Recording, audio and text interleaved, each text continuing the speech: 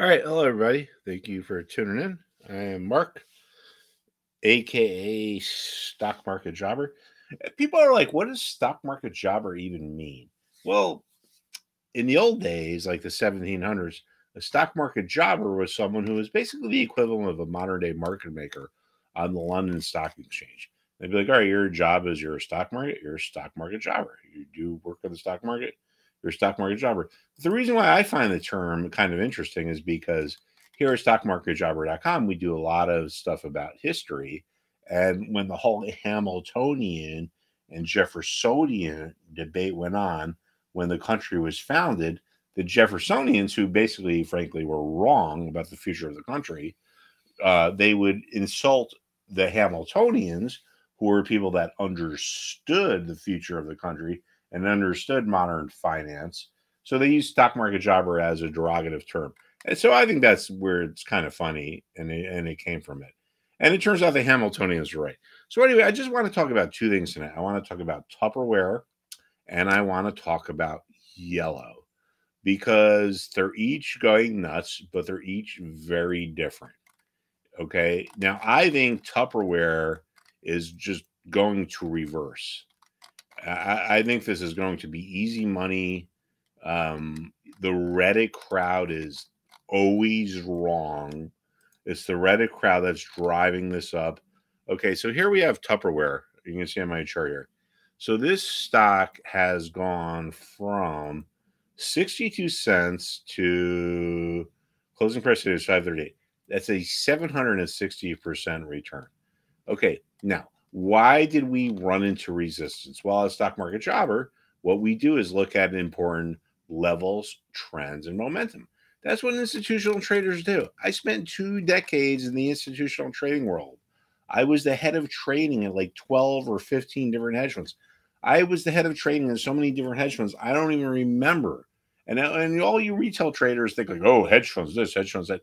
They're really not as interesting or exciting as you would think. I actually ran into one of my friends a while ago, probably about, I don't know, 10 months ago, last fall, who was the head of, he was a big shot market maker at Goldman Sachs. And we're like, oh, what are you doing? I mean, he's retired. He's like 50. He's younger than me. He's retired. But I was telling him, like, I'm in this retail world now as a teacher. And it's just amazing how there's so much misinformation about what hedge funds do, what market makers do. And he was a market maker. And what really struck me as funny was he said, man, if like these people came to work with me when I was a market maker at Goldman Sachs, by like 10 o'clock in the morning, they'd be ready to go home because they would be so bored. All right. Anyway, here is Tupperware. Where did Tupperware run into resistance? Where did the sellers come out of the woodwork? Oh, what a surprise. At a level that was support before, at a level that was resistance before. This black line is 550. A lot of times there is support or resistance at former levels that were support or resistance. In this case, it's resistance. Why there's support here?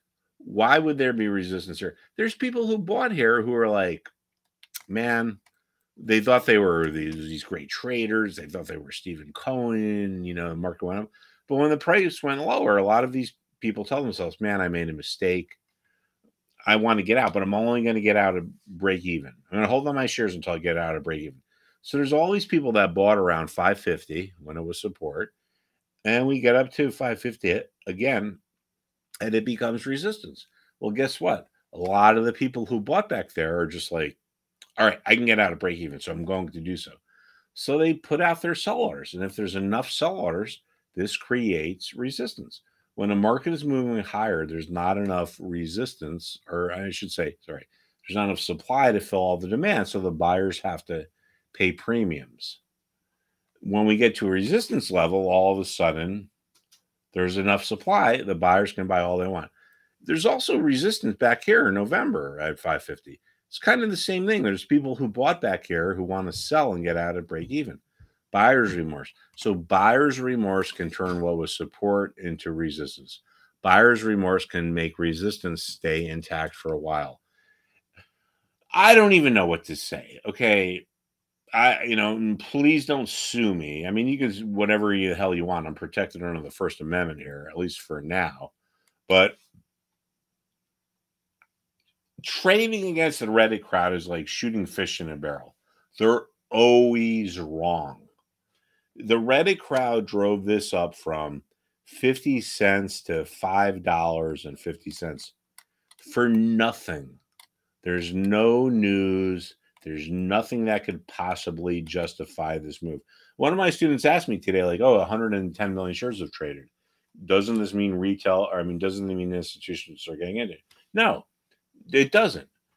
Nothing has changed since the stock was 50 cents 2 weeks ago, other than investor perceptions. No big institution, no hedge fund, at least none of the ones I ever worked for, no hedge fund, no mutual fund, no institutional money management firm is going to go buy a stock that's worth 50 cents. You can't even do that.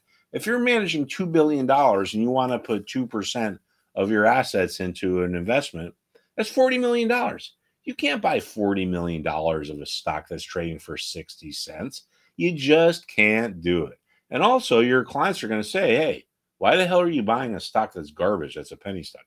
Anyway, let me go back to this. Despite all the noise, despite this, despite that, and I remember when I was a kid, my mother used to have Tupperware parties, frankly. Back then, it was like, oh, Tupperware party. I'm 53. I'm going to be 54. Make money, send me a gift. I don't care what it was. Actually, you know what? If I help you make money, give money to a charity that works, and not even in my name, but in the name of whatever. Dogs, animals, guinea pigs, people. Resistance becomes resistance.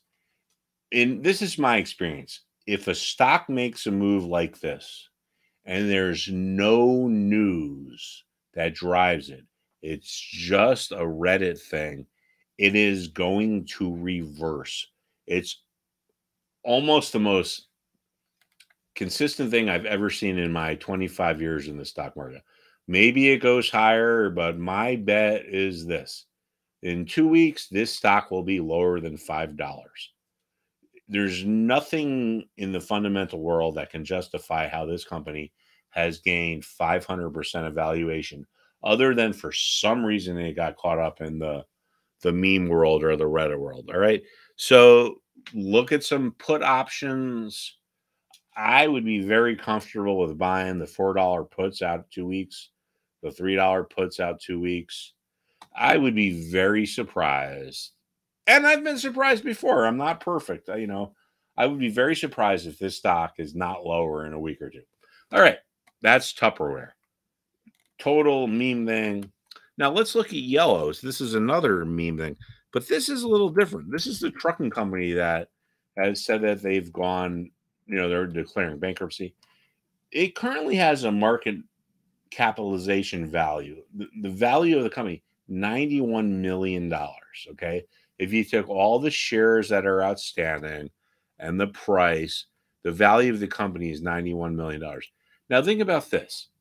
This is a company that owns trucks. They own land. They own distribution centers.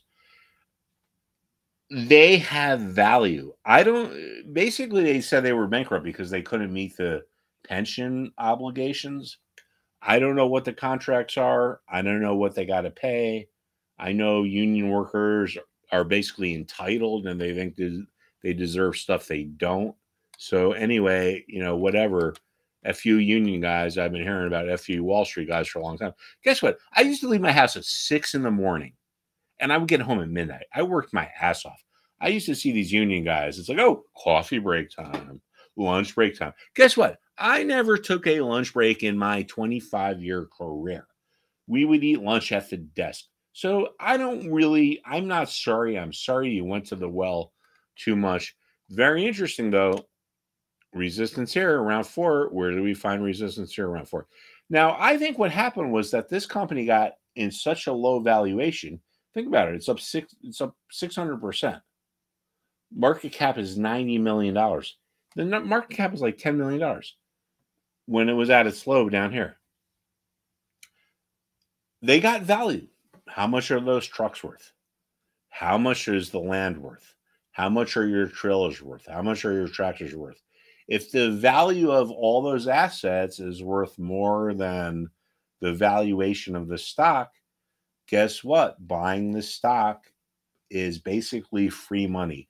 I think now, unlike Tupperware, which is a complete Reddit thing, I think some institutions have probably come in here and said, hey, this is free money. This company's got $1 billion worth of assets. If we sold all the trucks, we sold all the factories, we got $1 billion, we got $2 billion, we got $3 billion.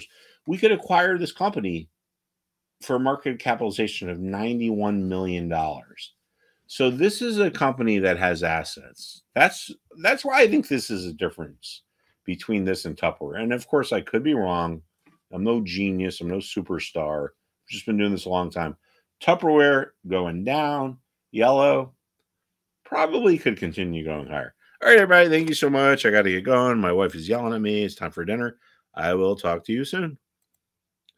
Make sure you come back.